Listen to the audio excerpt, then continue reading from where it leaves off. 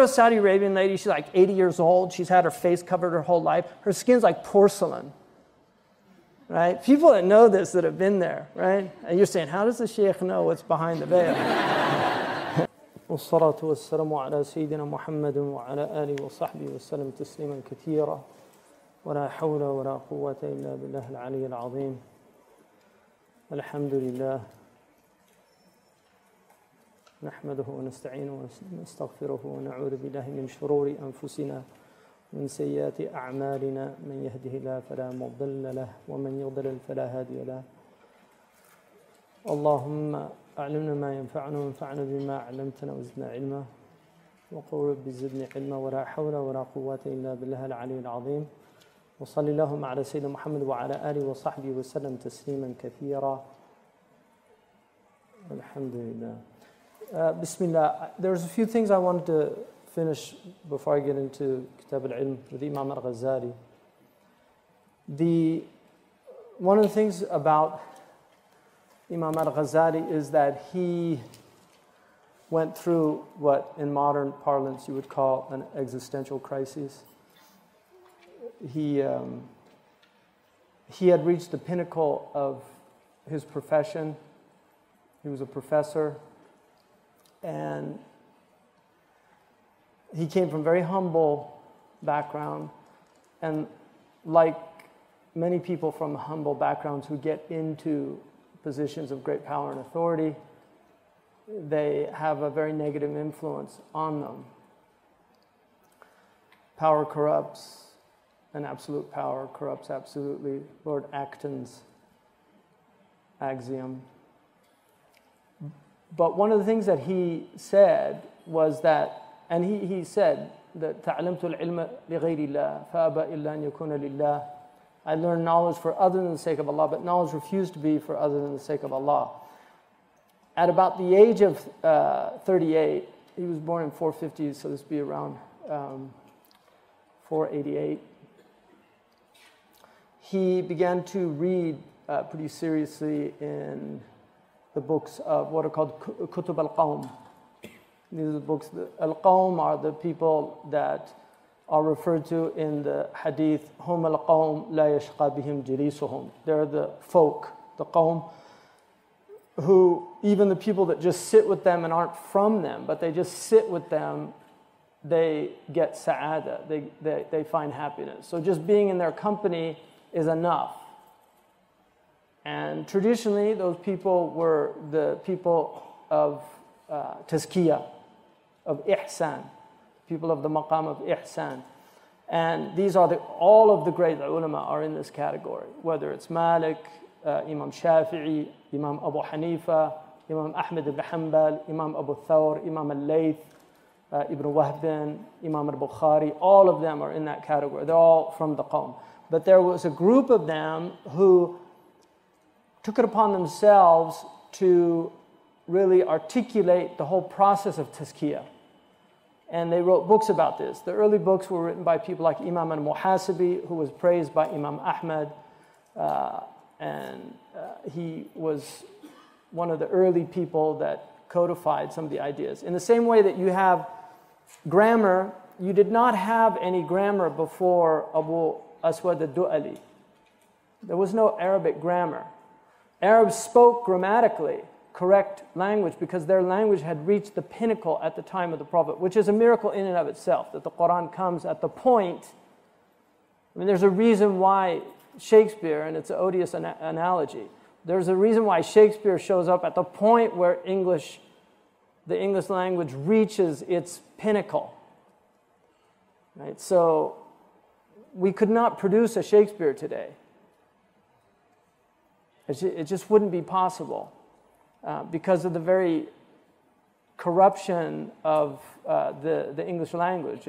It's become a far less vehicle for eloquence than it was at his time. And that's why if you looked, all those playwrights were around at that time. None of them obviously excelled like he did, but they were all there. In the same way, you could not create the poets of the 7th century today in the Arabic language. You couldn't. And the Arab poets were like the playwrights of Elizabethan English. They were literally at the pinnacle of the Arabic language. So the Quran comes at that time. Now, isn't it interesting that the King James Bible comes right at that time also, right? Which has not been surpassed in its eloquence. So the grammar came because Abu Aswad al-Du'ali was with his daughter, and she said, ما أحسن السماء يا أبتي ما أحسن السماء يا أبتي. And he said, النجوم. And she said, لا لا لا قصدت التعجب. You know, like, she said, ما أحسن السماء يا أبتي, and she made the إضافة construct. And what she meant to say was, ما أحسن السماء يا أبتي. Because if it was mansub, it would be mansub because of ta'ajjub, but she made it majroor. These weren't terms that they even knew. She made it majroor and turned it into a istifham, a question. The ma there becomes mad istifhamiyya, right? And so Abu Aswad al-Dawali is like horrified that his daughter made this mistake. And Sayyidina Omar radiallahu anhu, because people became Muslim from the Persians and from the Africans, and so when they came in, they weren't learning the Arabic at the same level. But Sayyidina Omar once saw some people practicing archery, and he said, "Sawibu isabatukum," because they were missing the target. So he said, "Get the target correct." And they said, "Nahnu mubtadi'een, ya Amir al-Mu'mineen." And he said, "Wallahi inna khata'akum fi lahnikum ashaddu alayya min khata'ikum fi al-rami." That your grammatical mistakes harder on me than your mistakes with the arrows. And they're related. So because they should have said nahnu mubtadi'un, and then it has mubtada and khabar, but instead they put it mansub bil ikhtisas, but then there's nothing to follow it. So Abu Aswad al-Du'ali went to Imam Ali and he said, yalhanu abna'una, our children are beginning to speak grammatically incorrect Arabic. And Sayyidina Ali says, dawwan lahum al-arabiyata wabda huna. العربية تنقسم إلى اسم وفعل وحرف فنحو هذا النحو. So Sayyidina Ali said to him, write down the rules of Arabic for them. And he said, and start here. Arabic's divided into 3 types of words. Nouns, and ism is more, it's any substantive, like it includes adjectives, and so ism is not a noun per se in Arabic. It includes pronouns and nouns and adjectives. And then he said fi'lun, which is a verb, and then harfun, which is the articles, the prepositions. And then he said, and go this way. فَنْحُ هَذَا النَّحْوُ. So that's where we got the word nahu, grammar, from Sayyidina Ali. So that begins grammar. So they learned grammar, and grammar enabled the Ajam, and the Ajam actually surpassed the Arabs. They actually become the carriers of the Arabic language. You look at all the great grammarians, they were all Persians. They become the great grammarians of Islam. So if you say that grammar is a bid'ah, it's a bid'ah daruriyah, it's a necessary bid'ah. It's wajibah, because it's the only way the language will be preserved. But Sayyidina Umar didn't know the fa'il and the maf'ul and the majroor.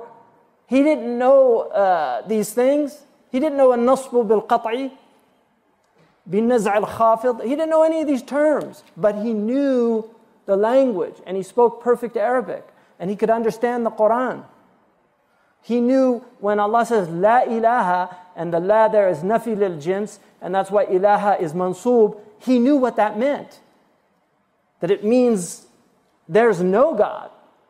Illallah, istithna, he knew what that meant. Illallahu. So they understood that by their fitrah. So it becomes necessary though. And in the same way, the tazkiyah of the Sahaba was bil fitrah.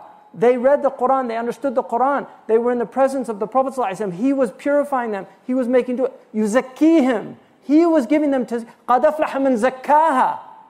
And there's a khilaf about that, whether the zakah is God or it's the person out of his own effort. But there's mukhlis and mukhlas in the Quran. So you need both. You need the tazkiyah of God, which is the tawfiq, and you need your own energy to do the tazkiyah. So these scholars began to write about tazkiyah. Imam Al-Muhasibi introduced the idea of khawatir, that there's 4 kinds of thoughts. So he differentiated between the thought process of the human being. He said there's khatar rabbani, khatar malakani, khatar nafsani, and khatar shaitani. So any thought that comes to your mind is from one of these 4 sources. In reality, all of consciousness is from God. But Allah created a world of asbab. So He has angels that work on His behalf. So the Rabbani thought is a powerful, positive thought that you can't disobey.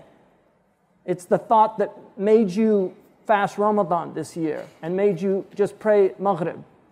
These are the Rabbani thoughts that come, that you can't disobey them. The Malakani is the one that got you to do the Sunnah after the... It's a lighter. It's something you could take it or leave it, but it's better to take it. The Nafsani is the one that told you, I'm tired, I'm not going to do the Sunnah now. And then the Shaitani was the one that stopped people from praying at all out there.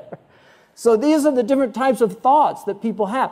And Al-Muhasibi put that down. And then you had Abu Talib al-Makki, who wrote Qut al-Qulub, the nourishment of the hearts, and talked about the maqamats, identified 9 maqams. The Christians have 3 theological virtues. The Muslims have 9 theological virtues.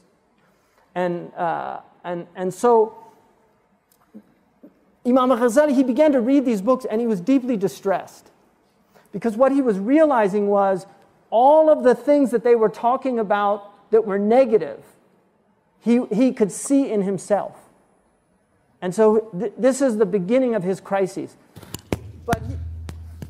But he was also a very prestigious scholar. He's 38, he's at the 40, I mean that's the peak. The irhasat of the Prophet began at about 38. I mean that's really when the human being, Aristotle said 49 is the peak. He was 49 at the time he said it, right? But in our tradition, 40 is the peak. I mean, that's really at the point where you're at the peak because you've got the quwwah of the youth and the wisdom of age. And so that is really, and then some will say 50, that's, and some will say 60, that the shaykhuha begins at 60. But he was at the peak of his career, intellectually, financially, socially. Kings wanted his company. All of the ulama admitted that he was the best scholar of the time. He could win any argument. He literally could beat anybody in dialectic because he'd studied jadal to an extreme degree. So he knew all the ways to argue. He was very arrogant by his own admission. But he also said that he realized that what he was doing, he was teaching because he wanted stature, he wanted praise, he wanted the jah. And the Prophet warned us about jah and mal. He said that these are more dangerous for the religion of a person than a wolf in the midst, a hungry wolf in the midst of sheep. Al-mal wal-jah. And jah is stature, prestige. This is what stops many people in the United States from speaking out about the Palestinian issue. Many people in the US, they know they've got careers, they're in CNN, they're in all these news agencies, or they're in academia, and they know that it's a death sentence for their careers. So jah is more important to them than haqq, than truth. Chris Hedges is a good example of somebody who's completely destroyed his career and reputation. Pulitzer Prize winning journalist. Now he's a pariah in that community. They won't put him on TV anymore. Why? Because he speaks out against the injustices in Palestine. So that's jah. That's what jah does. It prevents you from speaking the truth. And this controls many, many people, this concern about what other people think. So I was telling one of my sons that he shouldn't care about what other people think. And he quoted to me David Foster Wallace, who said, "You'll stop worrying about what other people think about you when you realize how little they do think about you." So he goes into this crisis, and he said, one day I put a foot forward, the next day I pulled it back, and he was thinking, I really have to do something. And he felt like he was literally on the verge of destruction. So he was really going into a serious crisis. And what happens is he loses the ability to speak. Literally, he couldn't speak. What's amazing about that, he says, he shows up. I mean, imagine me tonight coming, and I can't speak. I just look out there and I can't speak. And you guys are all like, what's wrong with him? What's going on? What's up? He couldn't do it. And he's got all these students looking at him. And he's trying to talk and he couldn't do it. He said, God solved the problem for me. He took away the very thing that put him on the top. And suddenly he was on the bottom. And at that point, the doctors say, this is a psychological problem. We treat the body, we can't solve this. So who were the psychologists of that time? These were the atibba and nafsaniyun. Who were they? They were the people of tazkiyah. And so he realized that's what he needed to do. And so he puts his family in a good situation, and he literally sets out on a pilgrimage and becomes a salik. He goes to Damascus. He literally lived in and there's the minaret, there's a room where he studied that's still known in the Umayyad Masjid as Ghazali's room. And that's where he did his tazkiyah. He said knowledge was easier for me than action.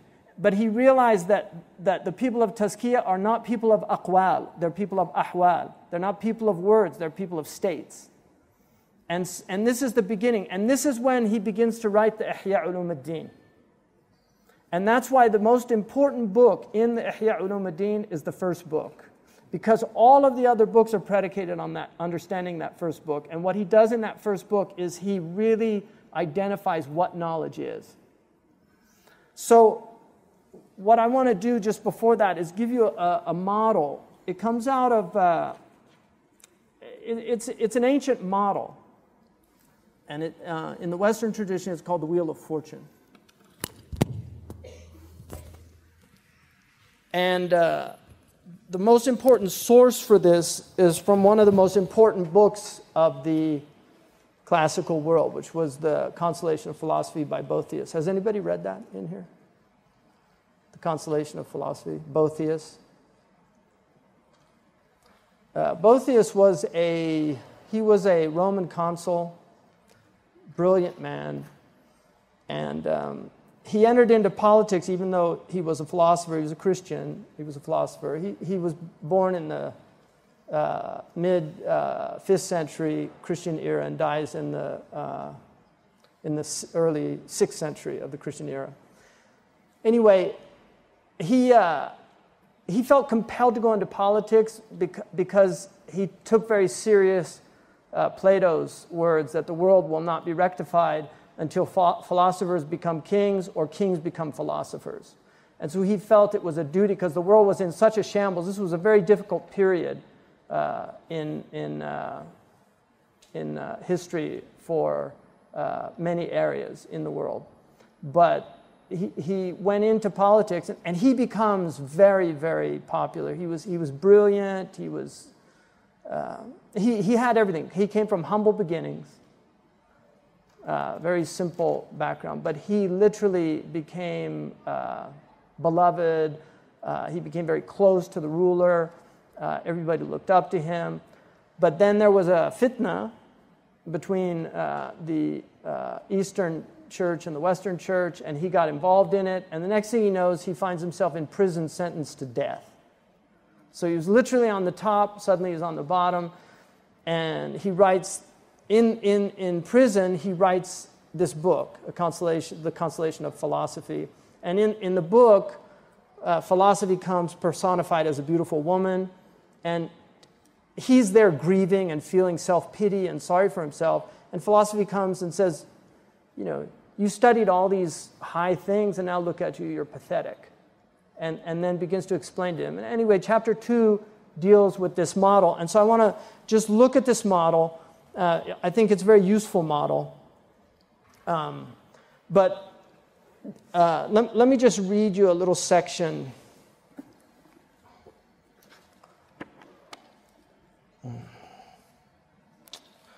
So perhaps the hallmark of the medieval worldview is this story of the Wheel of Fortune. And C.S. Lewis was of the opinion that it was one of the most influential books ever written in Latin. He thought that to acquire a taste for it was to almost become naturalized into the Middle Ages. At the heart of this naturalization lies the myth of fortune that challenges the modern myth of progress. Lewis was hostile to progress because he did not find it a comforting myth, but a cruel one. He proposes the myth of fortune as a defense against the progressive view, common to vulgar pagans and to vulgar Christians alike, which comforts cruel men by interpreting variations of human prosperity as divine rewards and punishments. You see, one of the things like Africans, because they're poor, people really don't care about Africa. And in the bottom, it's because of this myth. And this is a Protestant sickness, but it's also found amongst the Muslims. This idea that somehow that if you're graced with wealth, it's because God's obviously pleased with you, because if he's impoverished you and put you in a bad condition, well, gee, that must be because he doesn't like you. Because if I like people, I like to give them things. And if I don't like them, I like to withhold things from them. This is the way that people think. And so this Protestant idea that wealth is a sign of God's grace. Therefore, the Americans are obviously the most graced people on earth, and God loves them because they're the wealthiest country on earth. And obviously the Palestinians, look at the Israelis. They have everything. The Palestinians don't have anything. Therefore, they're obviously chosen. God's chosen them over these pathetic Palestinians that can't do anything for themselves. So what he's saying is it's a cruel myth because it convinces the oppressor, who often misuses his power that he's been given, that somehow he's divinely sanctioned to do so, and that he can do what he wants with impunity, and he always wears the white hat, the myth of the good guys. I mean, this is one of the great myths of my culture, if you're from Australia or England or any of the European countries, this is a myth that we're always right. The Eurocentric worldview, that other peoples don't seem to count, that when we go into India and colonize it, this is the British idea, when we go into India and colonize it, we're doing it for their own good. These are backward people. And isn't it interesting that when Christianity was the dominant ideology in Europe, they needed to spread this wonderful Christianity and remove these backward religions like Hinduism, Buddhism, and Islam. So that was their impulse then, always with the commercial agents alongside the missionaries, right? So let's spread Christianity because they're so ignorant. Now that they've gotten rid of Christianity, they've convinced themselves that, oh, these backward fascistic Muslims and these despotic Asiatics, we need to bring them liberal democracy because this is obviously the most superior form of government because it's our form of government. And these horrible Gulf Arabs, look at these terrible sheikhs that control their people. Look at these poor women. Our women are so liberated. Just look at Las Vegas, right? And look at these poor women in bags walking around, right? And then they tell you, don't let the sun get near your skin because it's going to give you skin cancer. I mean, if you go to a Saudi Arabian lady, she's like 80 years old. She's had her face covered her whole life. Her skin's like porcelain, right? People that know this, that have been there, right? And you're saying, how does the sheikh know what's behind the veil? My wife told me. They don't need all these creams that they pay millions of dollars for. They just keep that face thing on and they never get the sun. So they don't get wrinkles. I'm not making a case for the face veil. It's an urf, you know. I mean, there's some people that argue that it's sunnah, but it's a stronger opinion. It's urf of a people. If it's their urf, that's fine. If it's not their urf, then. But that, you know, this is the Eurocentric view. You know, this is the disease of the people in the West. And it's really, it's not about color. Don't think it's always about color, because the Irish are as white as the moon. And they've had 800 years of Anglo-Saxon hospitality, right? And the Welsh are the Irish that couldn't swim, right? Nabil? Is Nabil here? Is that, come on, admit it.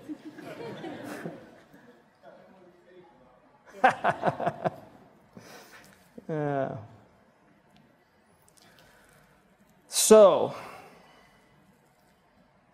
he regarded all notions of progress as forms of social Darwinism. I mean, isn't it interesting? You know, their imam is Darwin.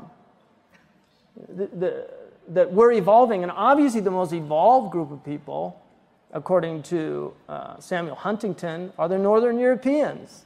Even their skin's the most evolved skin, right? Because we were dark as coal. That's the first people, according to science. Now we're evolving, getting lighter and lighter. So these are real myths that people carry around.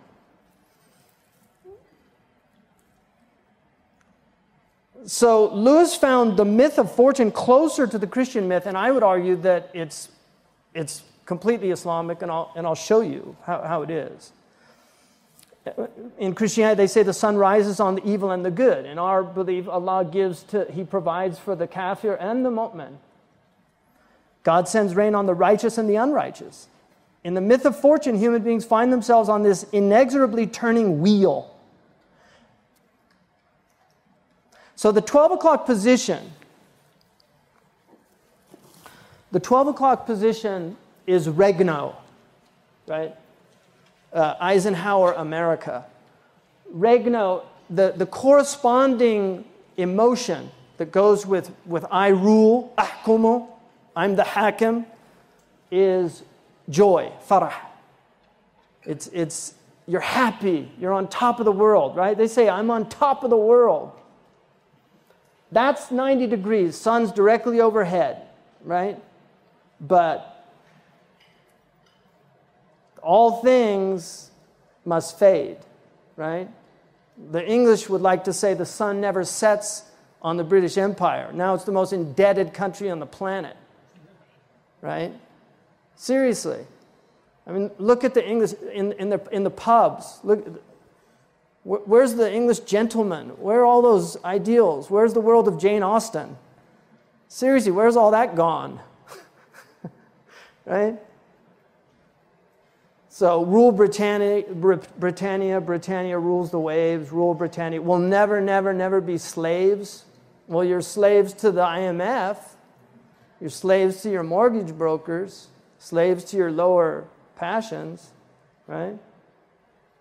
I'm mostly Irish, so I can pick on the Anglo-Saxons a little bit. Regnave is 3 o'clock, khawf. This is, I ruled. This is where America is now. That's why they're so scared, right? We were up here, and now, we're indebted to China. Our GDP, right? Our debt is greater now than our GDP.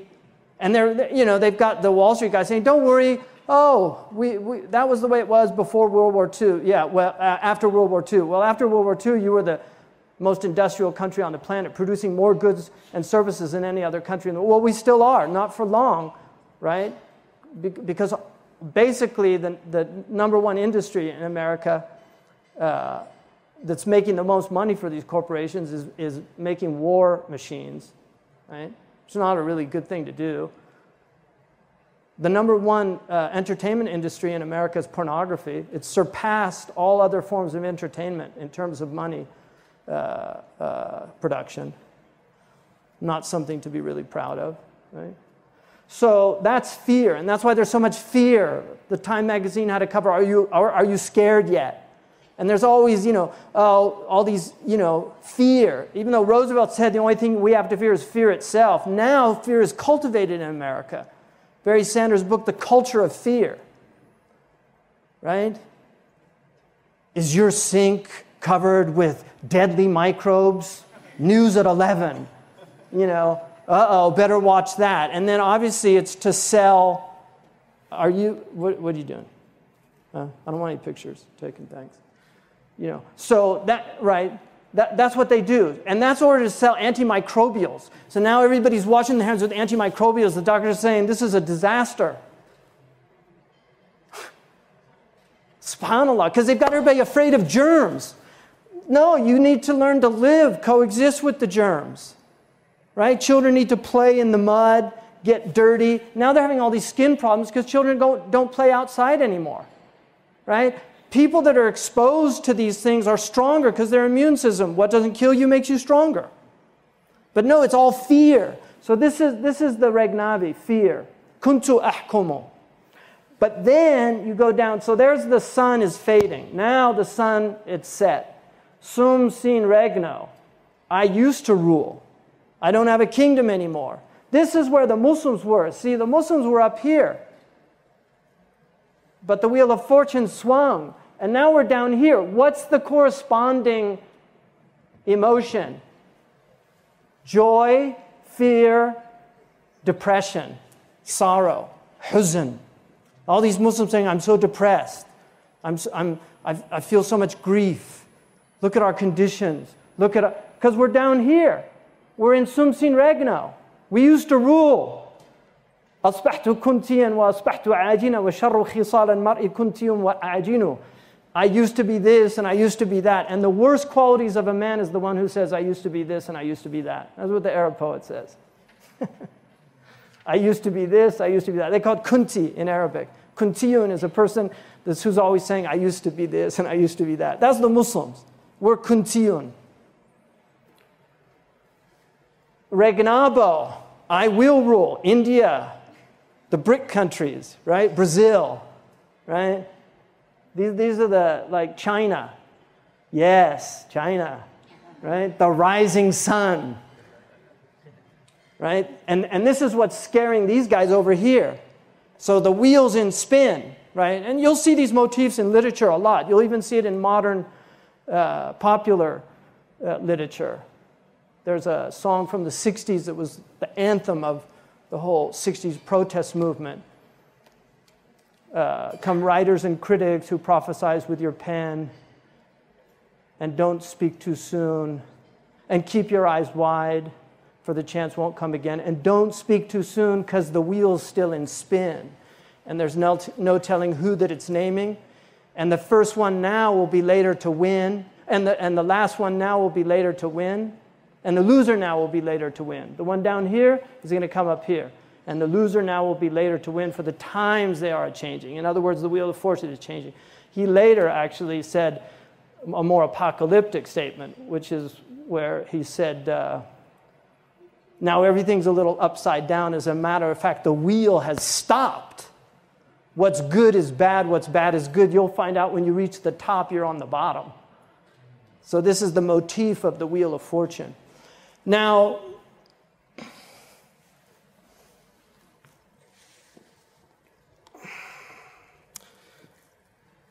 right, the lesson of this is that nobody can stay on the top forever. That's what Imam Ghazali learned. He was in a delusional state. And he was given a great gift. And the great gift is to find yourself at the bottom. That's actually a great gift from God. People don't want it, but it's a great gift because a lot of openings come with it. The openings don't come, opportunities come with that regno, because you can do a lot of good, but most people don't. When they're on top, they squander it. Even the technological conquest of nature may be a temporary 12 o'clock victory. right? This is what people think now. Oh, you know, we can solve all these problems with technology. Maybe the technology will actually end up destroying us. Think of 6 o'clock calamities like global warming, environmental disaster, and nuclear accidents. Middle-class Westerners outwardly may live life at 12 o'clock on the wheel, but the majority of humanity does not. Historians estimate there were roughly 400 million people on Earth before the advent of modern science and technology. Let's assume that 95% of these people lived at or below harsh subsistence levels. By the year 2000, world population exceeded 6 billion, and by 2012, over 7 billion. We're headed towards 12 billion, and then it's supposed to begin to bottom out, peak. However, today, although a greater percentage of humanity lives above a harsh subsistence level, in absolute numbers, a far greater number of people live at or below the level of medieval serfs. In fact, one researcher proved that medieval serfs actually lived much better than modern people, had much more leisure time, ate better food, right? We're not surrounded by all these toxins. According to the World Bank, 1.4 billion people now live on less than $1.25 a day, and 3 billion live on less than $2.50 a day. So there are 6 times as many people living at or below harsh subsistence level than there were in the Middle Ages. Is this progress? It is if your perspective on life is from the 12 o'clock view, but not necessarily if your perspective is from the 6 o'clock position. Regarding the barbarity of medieval times, and no one can deny that they were not barbaric, slavery, serfdom, torture, inquisition, crusades, it is only fair to note that in sheer numbers, medieval atrocities pale before the technological barbarism of modernity. Medieval tactics were gruesome, but their effect was limited compared to contemporary warfare. We have now all these medieval Muslims using medieval tactics that are gruesome, but look at the numbers. They may be cut off 50, 100, 200 heads. The technology kills 1 million people. I mean, look how many people the American wars have killed in Afghanistan and Iraq. Okay, so you've got these medieval barbaric idiots chopping off a few heads, but look at how many people have been killed by all this technology. And this is the point. They're both barbaric. One's just sanitized. It's just sanitized. You know, you drop a bomb from 30,000 feet, it's a lot easier than having to chop off somebody's head. But, right? What's the result? إن لم تمت بسيف مت بغيره تنوعت الأسباب والموت واحد. If you don't die by the sword, you die by some other reason. There's a lot of ways to die, but death is one. So whether you drop a bomb from 30,000 feet or chop off the head, they're both barbaric. Sorry. It's just on YouTube, it looks a hell of a lot more barbaric when you're chopping off the head than it does some guy in a cockpit that's just pushing a button. But the results of the guy in the cockpit pushing the button are far more devastating for human beings than that idiot that just chopped off somebody's head on YouTube. You know, so let's be realistic about this.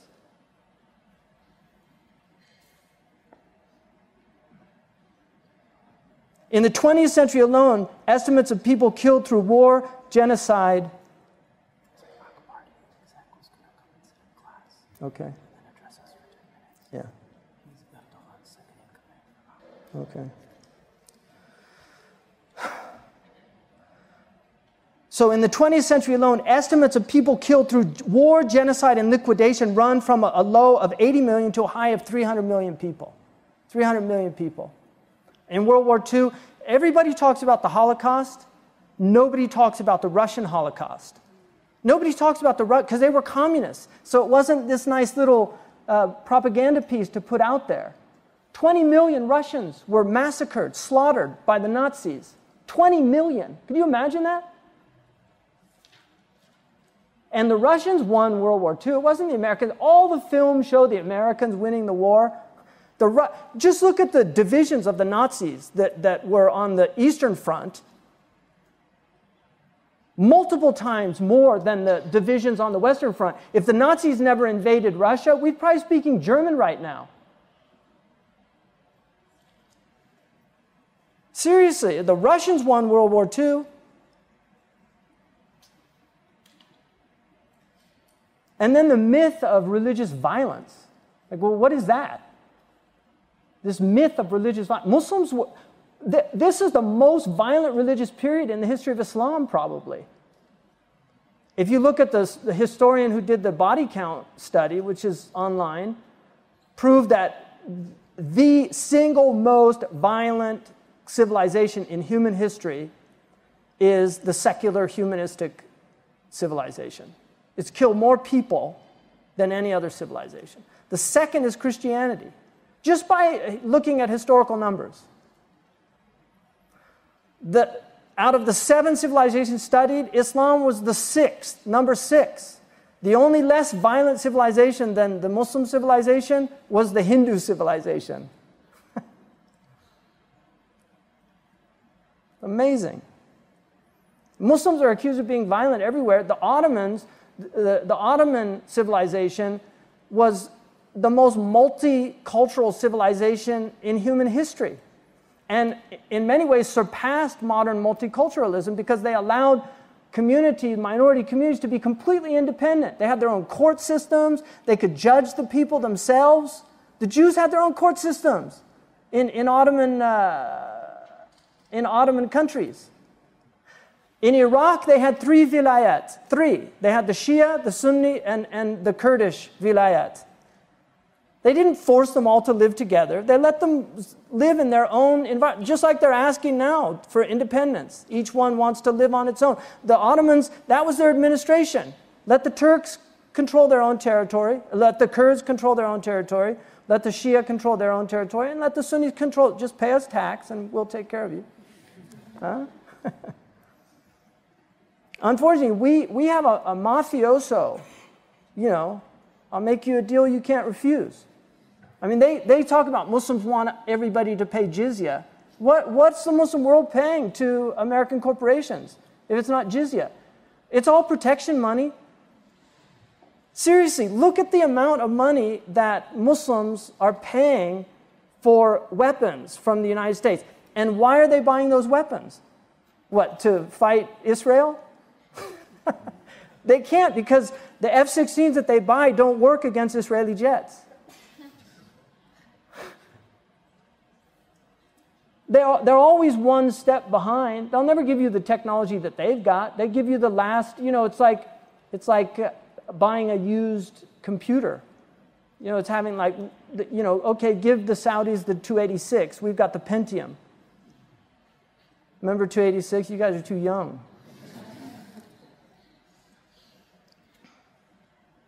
So no one stays on top forever. This medieval myth may well provide a more accurate understanding about the human condition than the myth of progress. Of course, neither story is scientific in any rigorous sense. However, since as one with a wide exposure to all humankind's stories, not just the modern ones, one need not accept all of Lewis's neo-romantic notions to entertain the possibility that the Western culture buried some of its gems along with its crimes in the past. At the very least, in order to face the adage of Santayana, those who cannot remember the past are doomed to repeat it. Head on, there is no harm in digging them up and seeing if they still shine. Okay, so that's very important.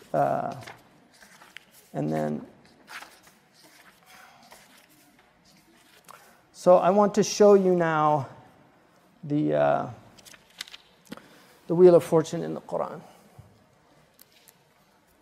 And there are many verses that indicate the nature of this wheel. But I think the most striking, and this came to me in this Ramadan, reading this verse, which is Surah Yunus, in verse 21. وَإِذَا أَذَقْنَا النَّاسَ رَحْمَةً مِّن بَعْدِ ضَرَّاءَ مَسَّتْهُمْ. And if we cause people to taste mercy after harm had afflicted them. And Allah attributes the rahmah to Himself, but the darra is massathu, darra.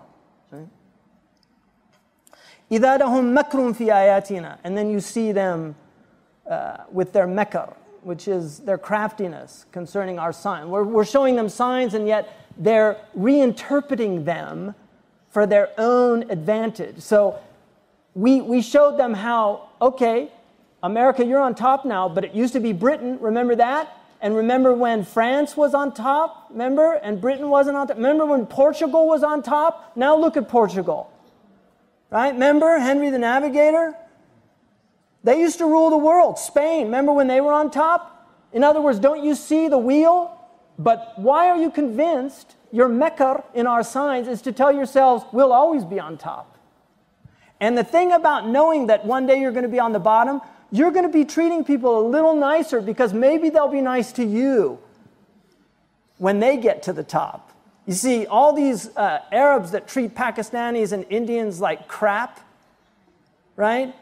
Maybe one day India is going to be the dominant power in the world, and suddenly your sons are going to India to get jobs in their houses to serve them. Yeah. Maybe they're going to remember those stories their grandma told them about being a servant in your house. Right? What goes around comes around.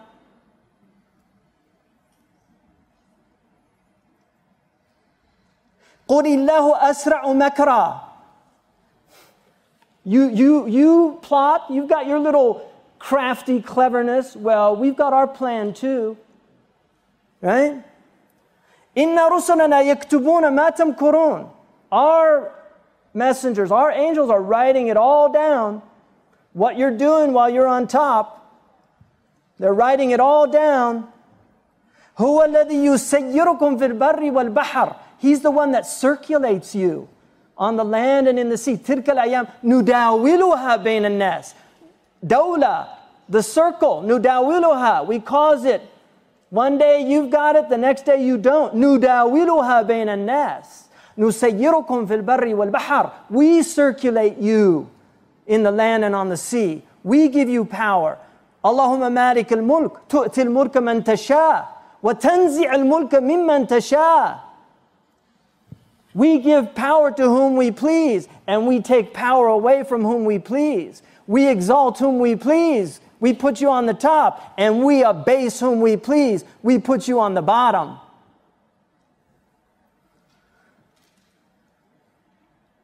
Now look, here's the metaphor, and this is a perfect wheel of fortune.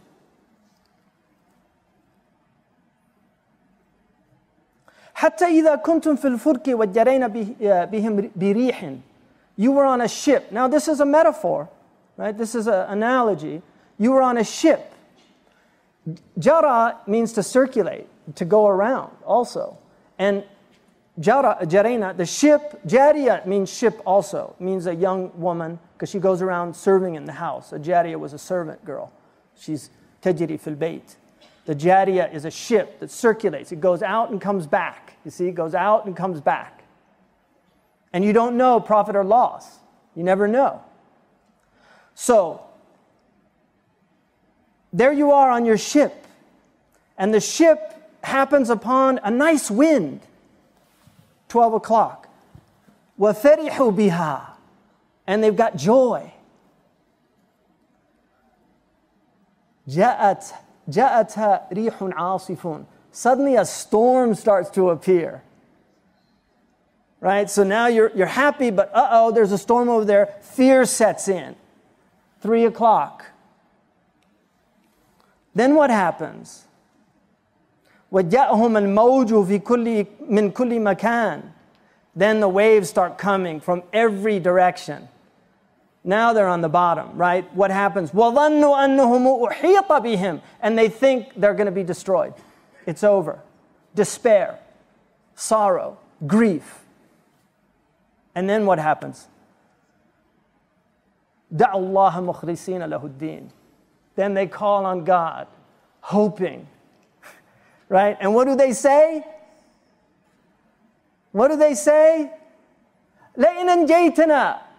If you just save us min hadhihi, from this, لَنَكُونَنَّ مِنَ الشَّاكِرِينَ. You see, when they're here, they say, when I get into power, I'm going to rectify everything. That's what they say. This is in the traditional, this is the traditional schema of this.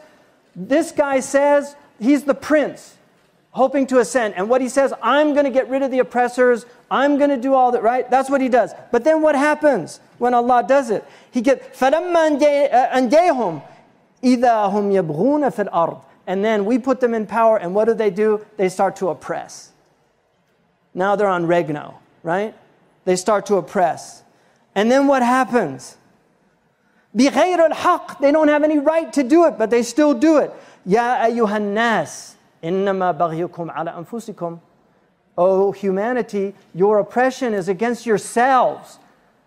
The Israelis aren't oppressing the Palestinians, they're oppressing themselves. They're oppressing themselves.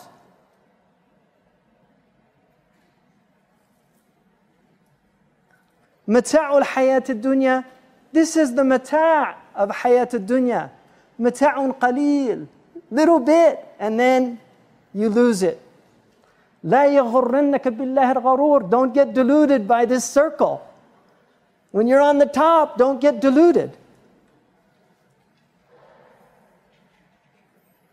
ثم إلينا مرجعكم فننبئكم بما كنتم تعملون. You're going to return to us and we're going to explain all of this to you. So just be patient. تربصوا إني معكم من المتربصين. Let's wait. Allah says He's going to explain the whole thing. He's going to tell you why He put the Jews in power. He's going to tell you why they did what they did. He's going to punish the wrongdoers. He's going to rectify the people that were oppressed. He's going to heal the sick. He's going to punish the wrong. That's our promise. إنما مثل الحياة الدنيا كماء. The likeness of this world is like water, right? So the water comes down.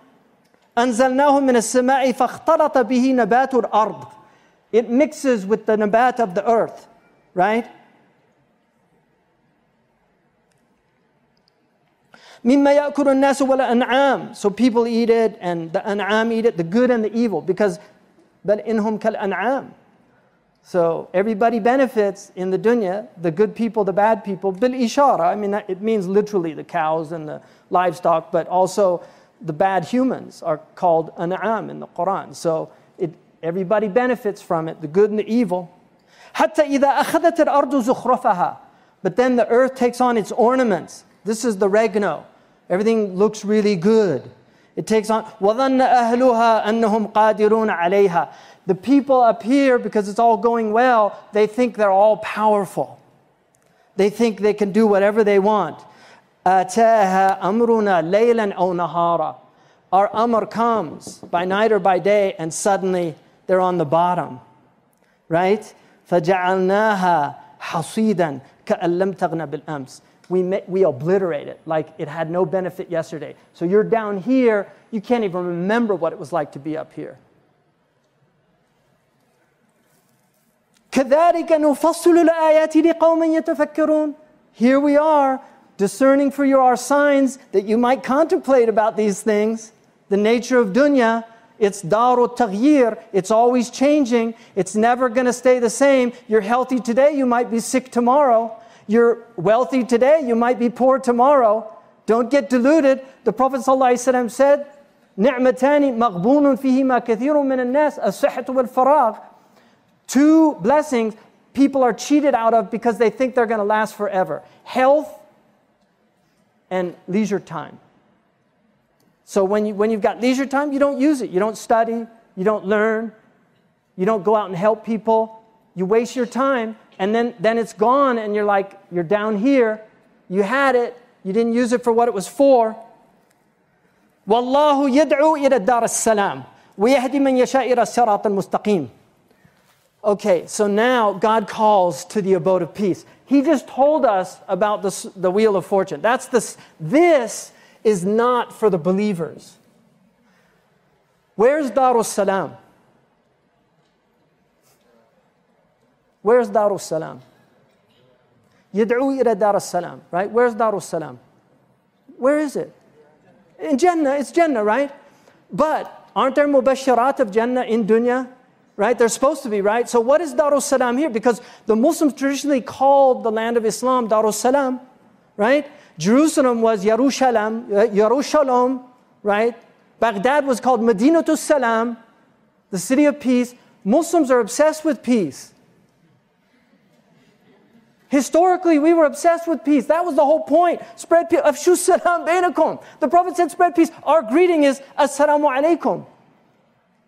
It's not Al-Harbu alaikum. Sayyidina Ali had a child, and he named it Harb, Al-Hasan. He went to the Prophet, he said, ماذا سميته؟ قال سميته حربا. قال بل اسمه حسن. He said, no, his name not war. His name's good, beauty. He came next time, had a child, Samaytu Harban. He went to the Prophet ﷺ, he said, what did you call him? He said, Samaytu Harban. He said, Bal ismu al-Hussein. He had a third child. He wanted a warrior. Samaytu Harban, because the Arabs, they call their sons the names for their enemies. This is Jahili. He was still thinking in the previous time. Because the Jahili Arabs, they name their sons names like, Nimr, Asad, Dhi'ib. Those were the names they used. Hanzala, bitter, Talha, big powerful tree. Because they were names for their enemies. Allah changed that. No, Abdurrahman, slave of peace. Abdullah, slave of God. Right? And so he came with third son. He died. But he came with the third son. ماذا سميته حربا but اسمه محسن. His name's Muhsin. Those are the names the Prophet wanted. Al-Hasan, beauty, spread good. Al-Hussein, he's second in line, so he's a little less than the first one, right? And then Muhsin. So, where is Darus Salam on the wheel? Come on, I just put it there. Yeah, so what is this? What do we call this? It's an axis. What else is it called?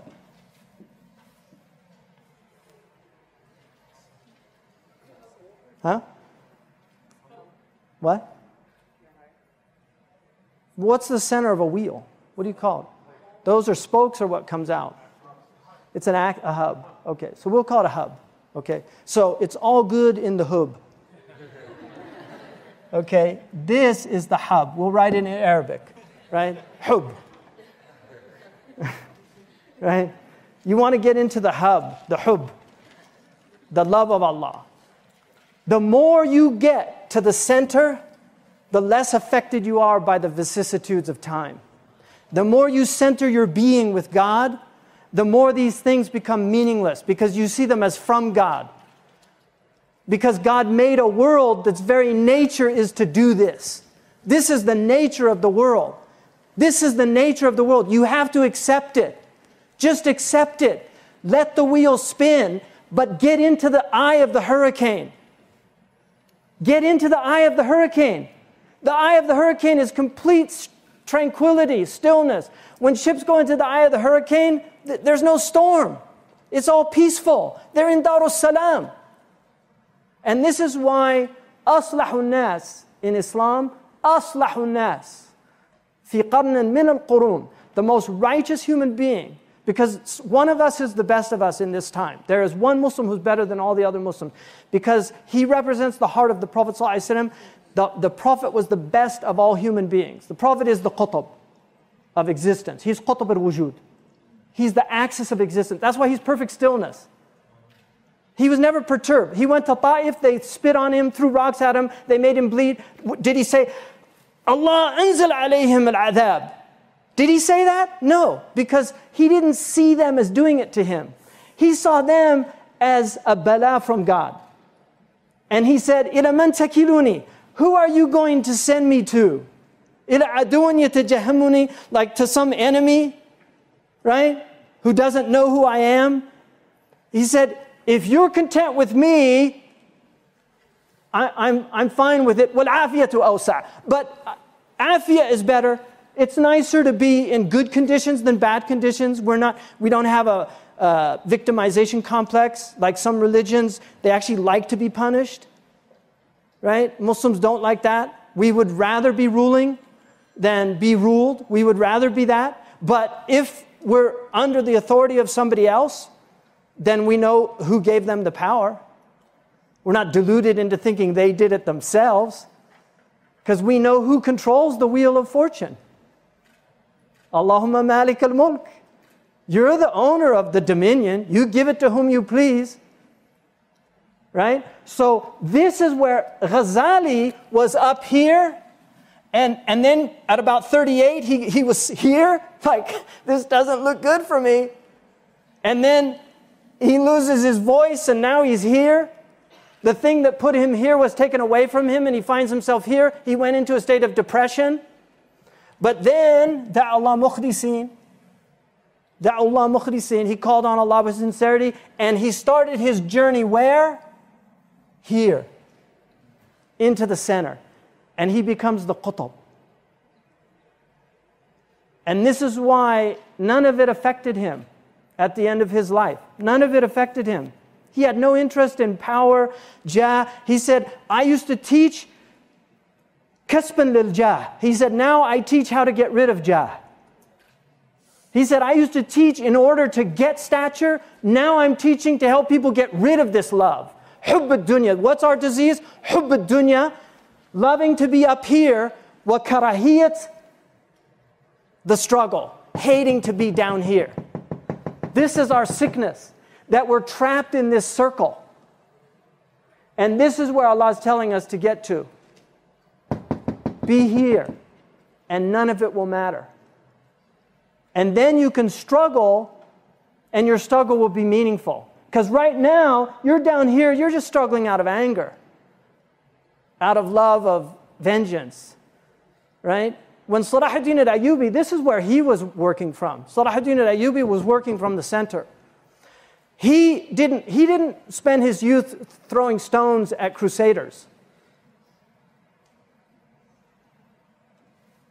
He didn't spend his youth throwing stones at crusaders. Who can tell me what he did as a young man? Huh? He was a student, and one of the books he studied was the Ihya. He was a fruit of the madrasa of Imam Abu Hamid. He was a Shafi'i scholar. He memorized the Quran. That's what he was doing in his youth.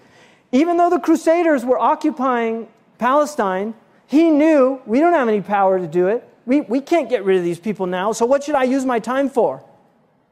To learn the things that will help me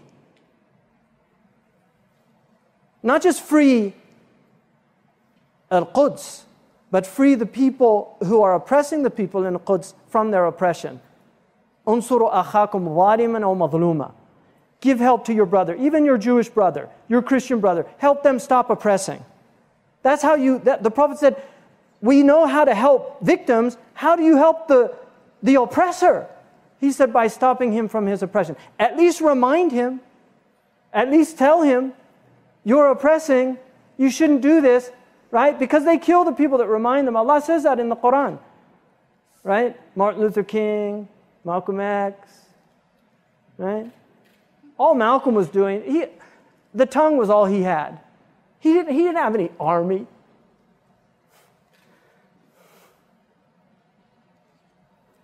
And he started from hatred. That's where he was, and that's why if you listen to his early talks, they're just filled with hate. But listen to his last talk. Nobody wants to hear Malcolm after Mecca. They all want that harsh Malcolm. Yeah. They don't want to hear the Malcolm that suddenly realizes people are human beings. White people are human. A lot of them would almost convince you otherwise. I understand that. But they're human beings. Right? Turkish people are white. A lot of them. They don't behave like that sickness, right? Which some attribute to a lack of melatonin. You need more sun. The sun makes you happy, doesn't it? When the sun comes up. You live in Europe, there's never any sun, you're miserable. You get a bad attitude. But that's Malcolm. Malcolm got there. That's why in the end of his life, that's where he was. What's Martin Luther King said right before he dies? I've been to the mountain. Everybody wants longevity. I've been to the mountaintop. He was moving. That's where but he started. He understood this. Trust me, he knew this model very well. You know, one of the things Martin Luther King said was, if I wasn't against violence on moral terms, for moral reasons, I'd still be against it for pragmatic reasons. That's what Muslims haven't learned that. I'm against modern violence on moral grounds. I really am. I am against modern warfare. I don't believe in modern warfare. I don't believe Muslims should be engaged in modern warfare. I really don't. I'd rather be killed than kill people with nuclear weapons. I'd rather die than drop a bomb. I really would. I'd rather die than blow up children. I'd much rather be killed than kill some innocent person. And the Prophet said towards the end of time, he said, be the best of the two sons of Adam, right? Kun, khayra ibn Adam, be like the best of it's Habil, right? Not Qabil. It's Abel, not Cain. You know, in the tafsir of Imam Al-Baghawi, what he says that Ibn Abbas said Cain was actually weaker than Abel. Abel could have defeated him, but he said their sharia was that they weren't even allowed self-defense. And that means, if that is true, that means that the foundation of our tradition is nonviolence. And I would argue that the Prophet would exhaust every nonviolent means before he would go to violent means. He would exhaust every nonviolent means.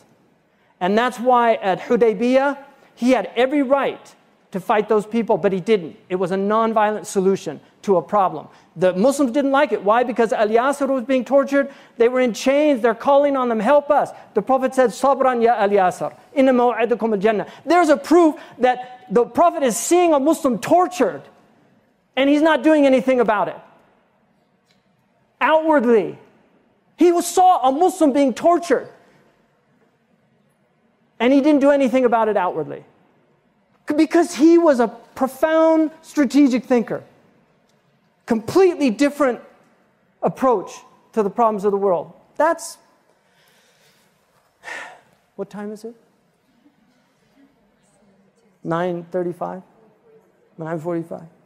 I'll give you one more example of the Wheel of Fortune, but you'll see it many times in the Quran. It's a very useful model, and I believe it is a Quranic model. And Allah is using that example of the mushrikeen. So they're the ones that are in this circle. The Muslims are supposed to be in the center. Right? الَّذِينَ آمَنُوا وَتَطْمَئِنُّ قُلُوبُهُمْ بِذِكْرِ اللَّهِ أَلَا بِذِكْرِ اللَّهِ تَطْمَئِنُّ الْقُلُوبِ. Those who believe and their hearts have stillness, طُمَأْنِينَ, from the dhikr of Allah. Isn't it by the dhikr of Allah the hearts are still? Why are they still? Because there's no movement in the hub. In the hub. There's no movement here. These people are not still. They're in complete confusion because it's just, this is their life. Right? This is their life. They're in that samsara of just this constantly turning wheel. And that's why Muslims are confused. They don't understand. Why aren't we on top? If we're the truth, why aren't we on top? Because that's not where the truth resides. It resides here. It doesn't reside here. This is where the truth resides. It's not to be on the top, it's to be in the center. And we've lost our center. This is called kunya bilim markazi. Right? Kunya's scientific center. Right? The center.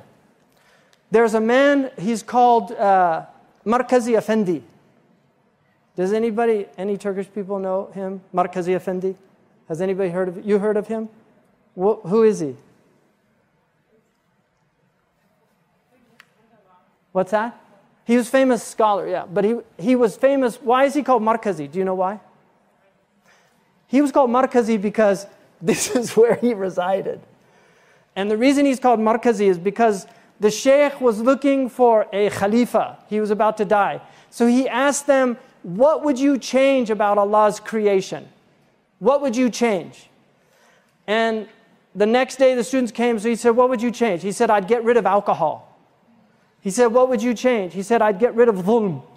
He said, what would you change? He said, I'd get rid of sickness. He said, what would you change? He said, I'd get rid of poverty. All the students said that. And then he said to Markazi Effendi, what would you change? He said, nothing.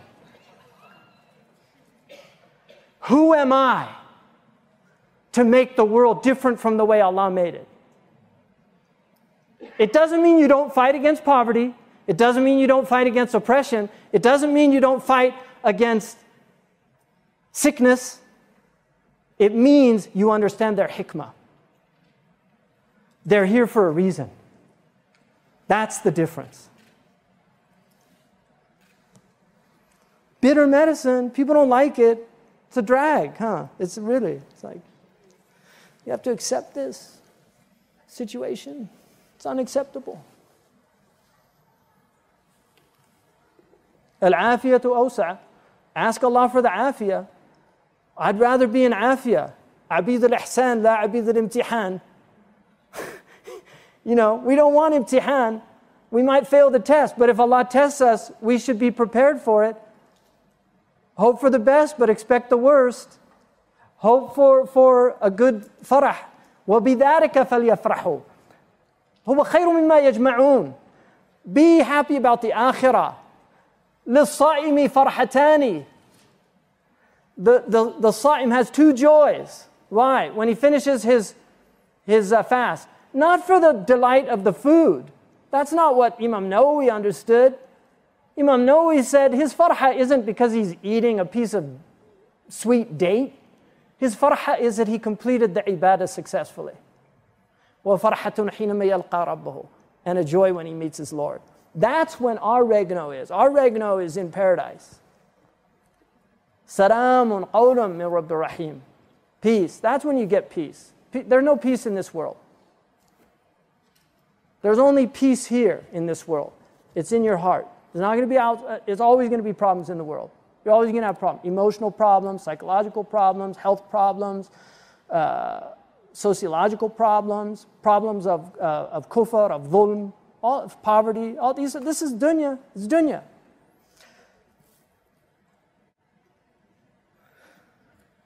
Allah says in Surah Al-An'am, you know, this adab comes to you, right? Or the sa'a comes. Are you going to call on other than Allah when it comes? You should call on God if you're truthful, right? And then, بَلْ إِيَّاهُ تَدْعُونَ فَيَكْشِفُ مَا تَدْعُونَ إِلَيْهِ. So he removes the harm, right? In sha'a, if he wants, وَتَنْسَوْنَ مَا تُشْرِكُونَ. And then you forget what you were associating with. وَلَقَدْ أَرْسَلْنَا إِلَى أُمَمٍ مِّن قَبْلِكَ فَأَخَذْنَاهُم بِالْبَأْسَاءِ وَالضَّرَّاءِ لَعَلَّهُمْ يَتَضَرَّعُونَ. We gave you these tribulations to humble you. That's why he does it. When you're arrogant, when you're up there, you get arrogant. Muslims became very arrogant. Trust me. You read our history. Look at the letters that were sent to the Europe. They used to send these letters, إِلَى كَلْبِ الرُّومِ. The Prophet didn't say that. He said, إِلَى عَظِيمَ الرُّومِ. To the Alim of Rome. That's how he spoke to them. Because he was trying to win them over. He wasn't belittling them. He didn't have arrogance for them. They had total ihtiqar. I'm telling you, you see it in the books. I've seen it in the books. How stupid the Christians are, how idiotic they are. They believe these stupid things. This is arrogance. فَلَوْلَا إِذْ جَاءَهُمْ بَأْسُنَا تَضَرَّعُوا وَلَكِنْ قَسَتْ قُلُوبُهُمْ وَزَيَّنَ لَهُمُ الشَّيْطَانُ مَا كَانُوا يَعْمَلُونَ. Would that only when this ba's comes, when you're at 6 o'clock, it would humble you. But their hearts are hard. And shaitan has made what they're doing appear good to them. Suicide bombing. They think it's a good thing. Cutting off heads of Shia. They think it's a good thing. That's all from shaitan. فَلَمَّا نَسُوا مَا ذُكِّرُوا بِهِ فَتَحْنَا عَلَيْهِمْ أَبْوَابَ كُلِّ شَيْءٍ. And then we bring them back up, right? حَتَّى إِذَا فَرِحُوا بِمَا أُوتُوا. They get all this joy because of what they've been given. أَخَذْنَاهُمْ بَغْتَةً. We take it all away from them suddenly. فَإِذَا هُمْ مُبْلِسُونَ. They're in sorrow and despair.